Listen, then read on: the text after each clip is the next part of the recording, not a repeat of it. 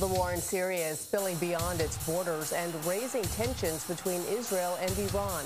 An Israeli fighter jet went down in Israel this weekend after coming under heavy after Turkey sent military reinforcements into Syria, which it says was to prevent more bloodshed in the province, its soldiers and civilians with dangerous consequences. Targeting Syrian troops positioned in the town.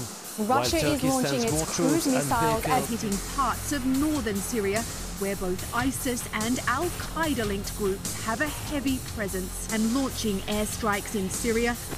Protected by Russian air cover, Russia seems to be reasserting itself as a superpower. The Syrian war has already claimed more than 250,000 lives. American forces are carrying out previously unannounced military exercises in Syria.